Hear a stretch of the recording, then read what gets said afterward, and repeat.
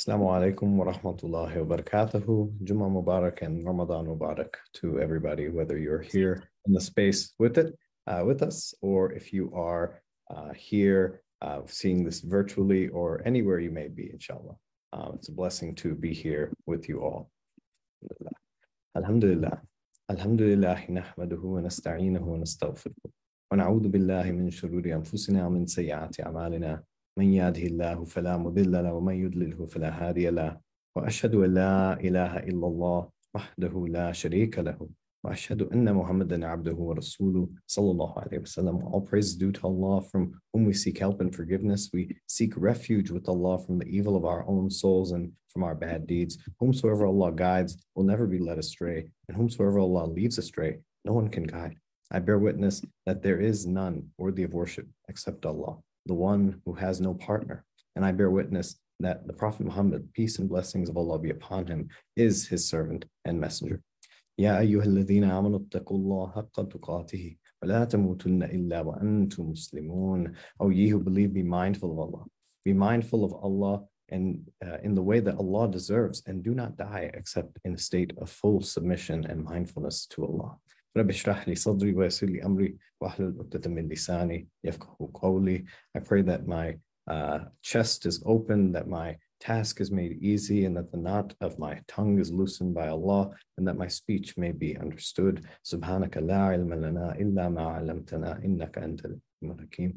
Glory be to you, Allah. We have no knowledge except that which you have taught us. Verily, it is you who are the all-knowing and the all-wise. Alhamdulillah. Assalamu alaikum again to everyone. It's such a blessing to be able to be with you during this blessed month of Ramadan and to be here in your presence, whether you are seeing this live, inshallah, or whether you are seeing this in the future at some time. Salam to you. So the title of this khutbah, inshallah, was on the topic of a very trending and popular TV show called The Last of Us. So I'm going to give a quick brief summary and segue into this, but spoiler alert, if you have not, if you need to leave the room, inshallah you can, but otherwise, yalla tafaddal. So The Last of Us is a TV show currently, in its iteration, but it's a TV show adaptation of a video game. Comes from a very highly acclaimed video game, not because of its gameplay, but it's more so because of its story, because of the nuance, the character development, and so on and so forth. And this story, The Last of Us, takes place in a post-apocalyptic world, version of our world here, 20 years after being ravaged by a pandemic that started in 2003. So it takes place in the same kind of year that we're in, but is set in a much different environment. They also experienced a global pandemic, but it looked a little bit different. And this global pandemic was caused by a fungal infection, and it wiped out most of the Earth's population. But it infected many others, infected in ways that essentially turned them into zombies, Walking Dead and such. But it's left this world that has now no formal order, no official governments. There's, outside of a few militaristic groups or revolutionary folks or raiders, bandits, resistance movements, and people more nomadic. It's a very dismantled society. It's not connected in any way. It's a dog-eat-dog world, to say the least.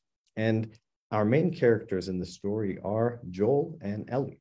Joel, who also happens to be from Austin, Texas, has made his way to Boston, where with his brother, who now, since the outbreak of 20 years ago, he's doing what he can to survive. He's doing what he can to survive as a smuggler, and having kind of taken that route through the United States as it was being ravaged. So Joel is a seasoned adult, but he's experienced tremendous loss in the wake of that outbreak. And since then, most notably his teenage daughter, who passed away and was killed before, and is now in a time where his brother, Tommy, who accompanied him through this post-apocalyptic world, has also left and kind of been out of reach. And on the other hand, we have Ellie, who is a teenager. She's orphaned at birth, and she was born after the outbreak. She lives within and is born within the confines of a quarantine zone that's also in Boston. And the life inside these walls is all that she knows. But Ellie is special. She, despite being infected, she'd been bit, that despite being infected, she's not turned, or she's not been truly infected in a sense. She's not a zombie. And she only has a scar as a result. And so her condition, this aspect of this, piques the interest of those who are in the resistance movement that is a part of a larger network, and thinking about that this might be what she's got. This may be some kind of a cure. She may have an antidote. She may have some kind of preventative that can help and cure the people who are already infected, or even protect those who may become infected later on. So hence the Last of Us sets place in this aspect of this world. And Joel and Ellie's paths then get crossed in a very fateful yet kind of odd way when he plans to go find his brother out west, that I haven't heard from him in a while. I'm going to go out and find him. And in a tense negotiation with the leader of the resistance, who has kind of held Ellie under house arrest, just kind of seeing that this is an infected person, but is also not turning. So something's interesting about this. And he agrees to take Ellie out west with him, but as cargo, as transportation. She's just a package that needs to be delivered from point A to point B. And she's to be taken in this sense to respective scientists, doctors, whoever out west, and hopefully they can find a cure. But this is in this space now, the journey truly begins. The Last of Us truly begin. In this aspect, Joel and Ellie are embarking out west. They're embarking out west in a world in which no one really knows what might be on the horizon. You have Joel on one hand, who is, as we mentioned, is a seasoned traveler. He's come from Austin. He has seen and experienced much of that which one can probably expect in the wilderness that you can describe of this world. And Ellie, on the other hand, has not. Outside of an incident of which she was infected, she's not seen or known life or about whatever might lie ahead outside of those walls, and is going into this world unaware of what might even come.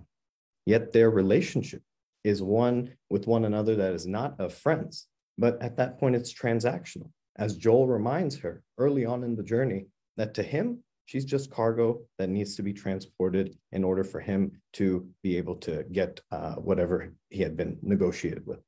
But as the story progresses, we see how these two characters, vastly different from each other in many different respects, come to fill a void in each other's life. For Joel, his teenage daughter who was killed at the beginning of the onset of this pandemic. And for Ellie, a parent who she never knew. And their bond grows through this adversity they experience together. And in the buildup to this point, however, I stop at the crescendo of the storyline where Joel and Ellie, they've made it out west.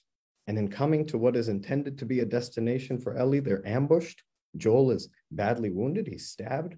And in the next leg of their journey, as they're moving on from this place, Joel collapses off of their horse, and he's holding on for dear life. Distraught, Ellie jumps off the horse and says, I can't do this without you. Wake up, Joel. I can't do this without. The story doesn't end there, of course, but it's a telling moment. Now, why did I start my khutbah in Ramadan of all months talking about a story that I encountered in a show on HBO Max? It doesn't seem even remotely connected to Islam, to Ramadan, or to spiritual journeys to connect to the divine, does it? Yet in the persons, in the stories, in the relationship and the friendship of Joel and Ellie, and in the traveling, we may be able to see more than we'd take at surface value. Going into Ramadan, having now been going on a day, going in 2 days in, how many of us came into Ramadan seasoned like Joel, having an idea of what to expect? We kind of have our path, our journey, even our destination. We're going towards Eid. We're going to go through, the valley and the heights of Laylatul Qadr. We're going to, and the last 10 days, we're going to go through these different parts. And had this kind of Ramadan generally plotted out because we've traveled it before. And how many of us came into Ramadan much like Ellie, having never experienced it before, or feeling very new and fresh out of water, having been born into this world, yet never having actually gone outside those walls, hearing only a few things, but never having actually embarked on that journey. What we come to see in The Last of Us is that whatever our skills were or are, and how we came into Ramadan, especially if we've come through before, we can never fully prepare ourselves for the times, whether spiritually or worldly, in which that rug might be pulled out from under our feet, and we might be left feeling lost, whether in our spiritual spaces or in our worldly spaces. And so we might think that for this journey, we're self-sufficient, like Joel. We know what to expect, and yet not realize how instrumental, how important having someone to walk alongside us is, especially those who may be newer to this path, newer to this journey, that they remind us of how we can not only be better versions of our past, but also of our future selves to come going forward.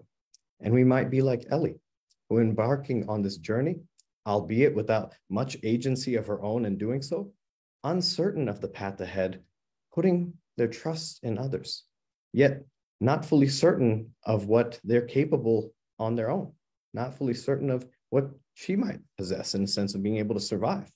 Time and time again in this story, these two came to the aid of one another, not just saving each other's lives, but what we've come to see, helping each other grow as human beings. When we embark on this journey of Ramadan, we might do so isolated, we might do it on our own, but we might also do it with other people.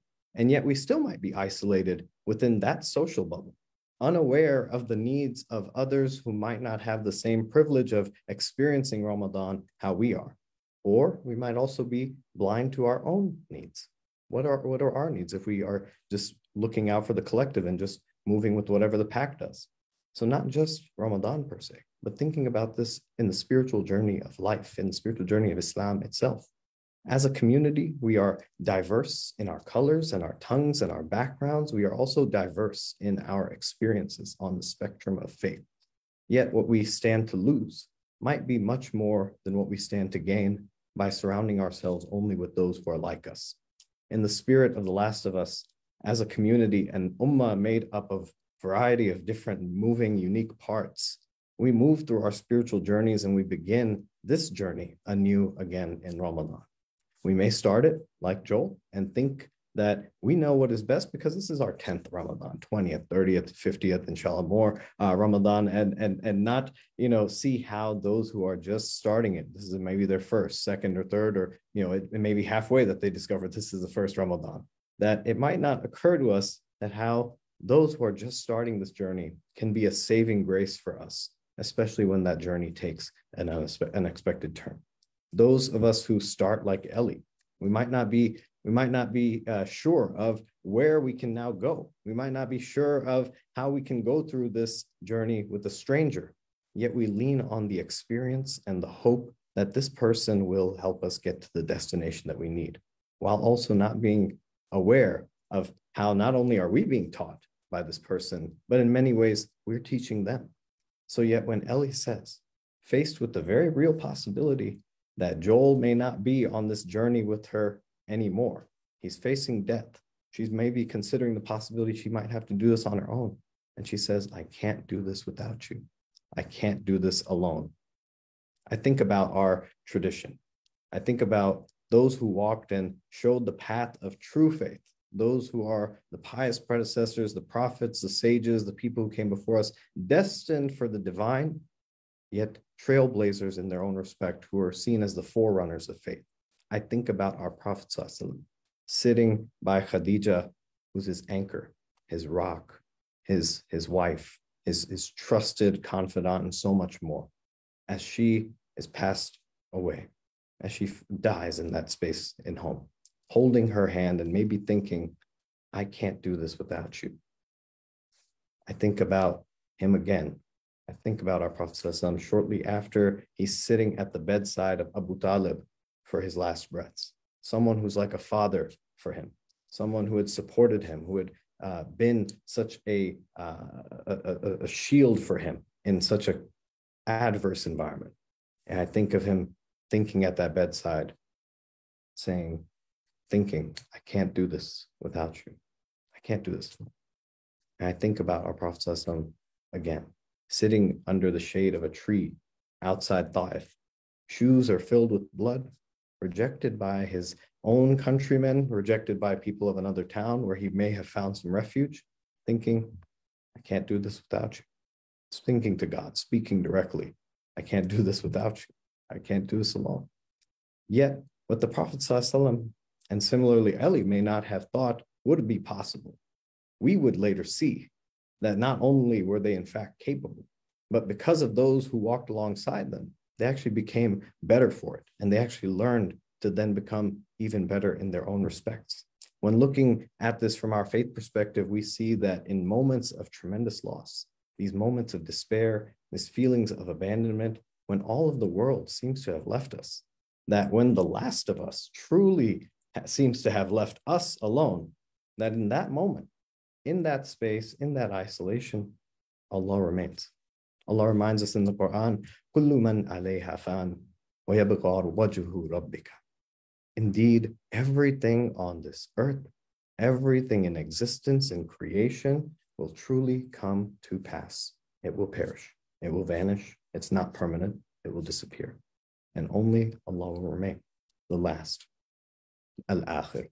And in these moments, feeling like they are the end of our own rope, they are the end of our journey, that they are the last, we see that Allah, in fact, not only never left, but Allah is that which is continuous, that who is continuous, and never abandoned us in that space. That the person, the worldly thing might have disappeared, that loved one may have disappeared.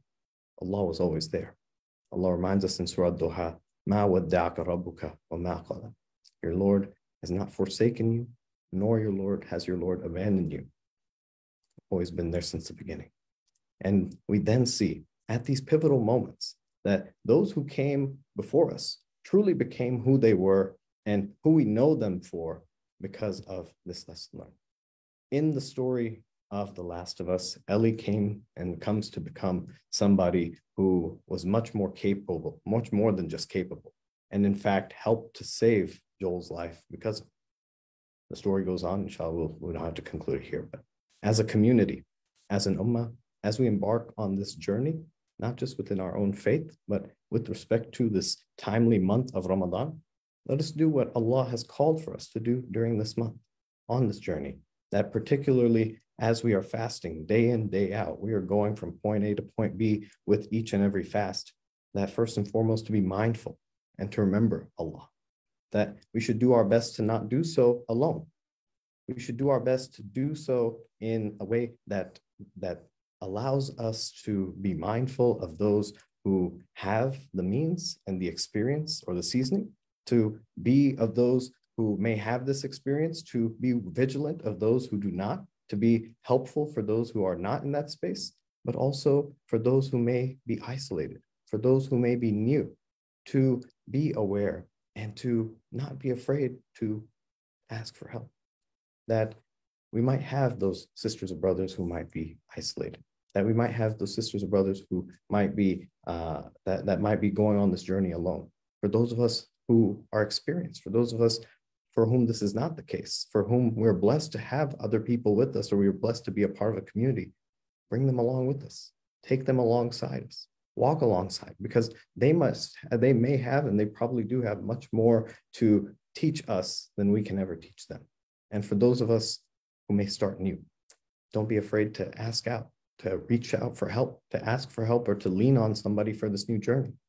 Yet, what we're reminded of, inshallah, in conclusion, both in our tradition and from the story we've talked about today, the other person, the co-traveler, the person who walks rank and file next to us and helps us get through the journey, the person that we walk alongside with in trust and in faith, at the end of the day, is also just a person. They are a finite human being, and they are not to become the object of focus in our journeys. They're not to become the reason why we walk. They're not to even become the GPS that guides us in this journey, or any of this aspect that connotates that this person is our everything, that we put all our eggs in the basket of this person, that nothing would be possible if this person was not here, that we see within our tradition, our destination is and always has been Allah. Our purpose is for this cognizance or this recognition, this mindfulness, remembering of Allah. And our GPS, particularly in this month of Ramadan, Allah tells us in His own divine speech that our GPS is the Quran itself, which was revealed in this month. And that we walk alongside this aspect. We fast for no other reason other than to be aware of Allah. Fast for no other reason than to be mindful of Allah. And to walk in an aspect of tawakkul, to walk in an aspect of putting that faith, putting that trust wholeheartedly in Allah. That because as Allah tells us, Inna Allah yuhibbul mutawakkili. Allah loves those who put their faith and their trust in Allah. So put your faith and your trust in Allah. It does not mean we don't bring companions along with us. You actually bring them along with you for the purpose of enriching that journey. But when they become the focus is when we need to remind ourselves that anything in this world, our own abilities, whether it is, our able-bodiedness or any advantage or anything that we have, these are all amanas. These are all blessings. These are trusts that have been given to us, and that we are not walking for them. We're not worshiping them. That our faith does not bank on just this one aspect or this one person or whatever it may be, but that taking the benefit, taking the reminder that these benefits that we have, these people who are around us, that they are reminding us of Allah. The Prophet ﷺ taught us that the best of our companions, the best of those co-travelers, those sojourners, whoever they may be, the best of those are those who remind you of Allah. So they're not the ones who become, in that aspect, God for you. They remind you of Allah. They keep you on track for what is that ultimate shared destination.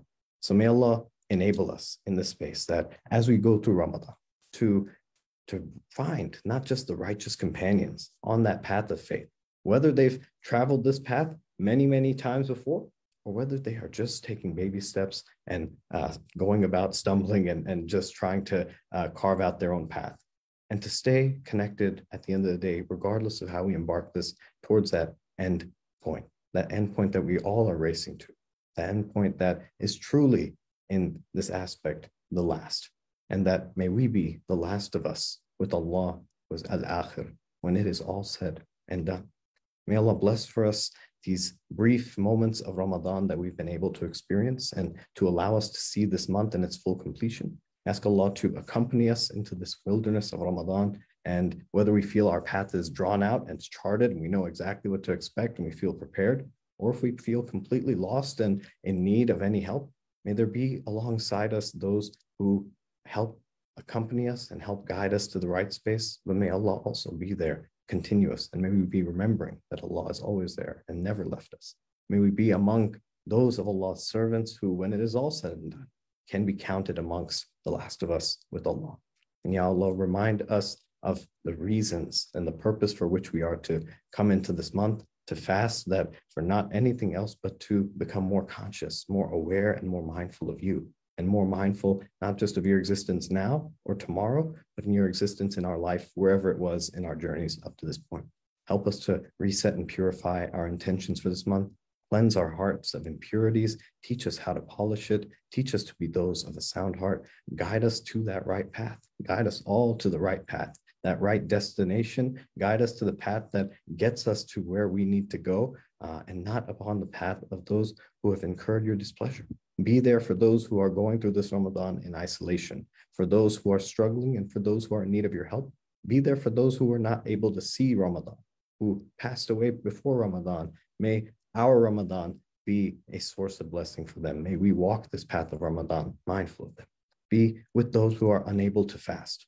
Be with those who are unable to fast, and bless for them their deeds and actions even more so. And enable those of us who can fast to become a source of benefit and reward and blessing for them. Be with those who came into this Ramadan without homes, faced with natural disasters, faced with occupation, without their loved ones, facing any kind of oppression and injustice, displaced, and provide for them an abode. Provide for them a home and a security, even if it's just within our hearts, and make us of those tent makers and those builders of those homes for these people and sources of respite. And we ask Allah to make amends, help us make amends for any wrongs or harms that we've done, any injustices we've committed prior to coming into Ramadan, and to make this Ramadan a cleansing for us and a truly changing moment for us in our spiritual and worldly trajectories, and to allow us to leave this Ramadan, to leave this Jummah better than we came to it, and to allow us to leave then every place we go from now on better than we came, better than we had entered to it, inshallah. اللهم صل على محمد وعلى آل محمد كما صليت على إبراهيم وعلى آل إبراهيم إنك حميد مجيد ربنا تقبل منا إنك أنت السميع العليم ربنا وتقبل دعاء ربنا اغفر لي ولوالدي وللمؤمنين يوم يقوم الحساب. Jazakallah khair. Assalamu alaikum wa rahmatullahi wa barakatuh. Again, Ramadan Mubarak to you all. Jummah Mubarak. Pray that this is a blessed month for you, for your families, and for all others who may be with you, inshallah. Usama, this Muslim space has done all that for me, what you were all talking about. And my du'as for all of you always, because ever since I've not been well, I can see the Khutbah every Friday. It's such a huge blessing, and other programs also. So my du'as for you all. Thank you. Jazakallah.